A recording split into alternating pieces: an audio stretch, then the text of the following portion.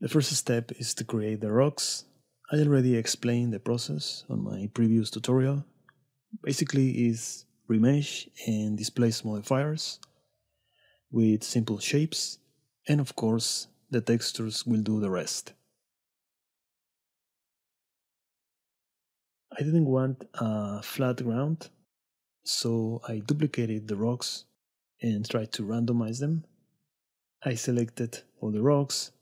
Now here in Object, Transform, Randomize Transform, I can randomize the rotation, scale, and location. For the lighting, I used an HDRI with low intensity. Then I added sunlight. I placed the camera in the shadow side.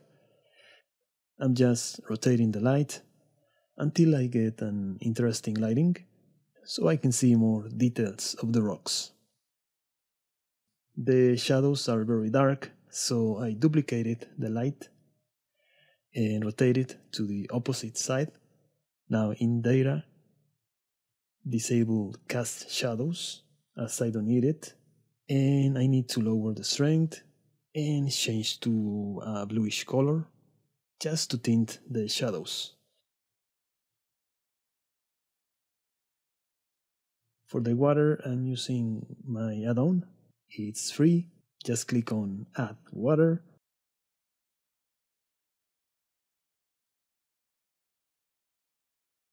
Now in Material Properties, I'm going to change the wave scale.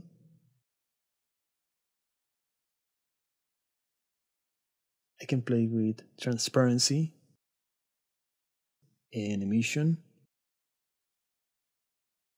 And I can also lower the strength of the waves or change the color of the water.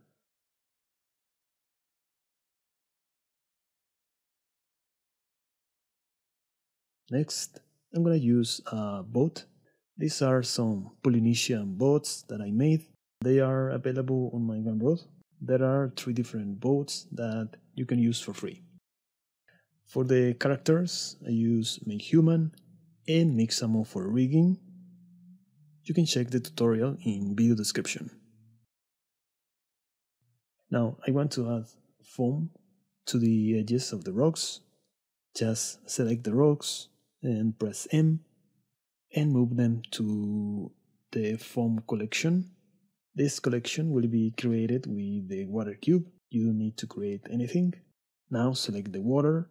In modifiers, with this value, you can control the visibility of the foam. To start, I'm going to set it to 1.5. Later, I can adjust it.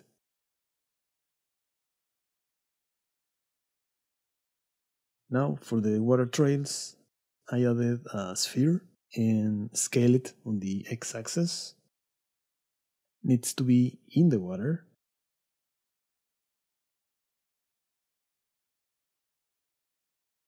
Now I have to move it to the foam collection. And here in the outliner, I can hide it from the viewport and also for the render, but the foam is still visible. I can get a better resolution for the foam in edit mode. I'm gonna subdivide these faces because the foam needs geometry to work. In the material, I can adjust the foam scale and detail. To add the atmosphere, I added a cube with a volume scatter connected to volume.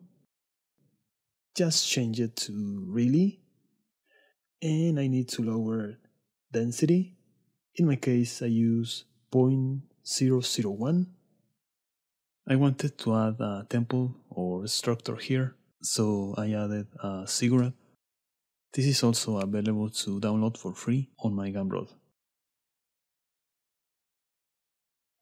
Now in render properties, I can enable the noise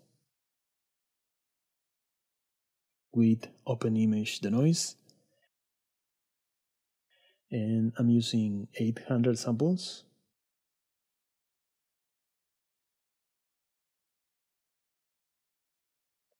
In color management, medium high contrast. Now here we can change the white balance.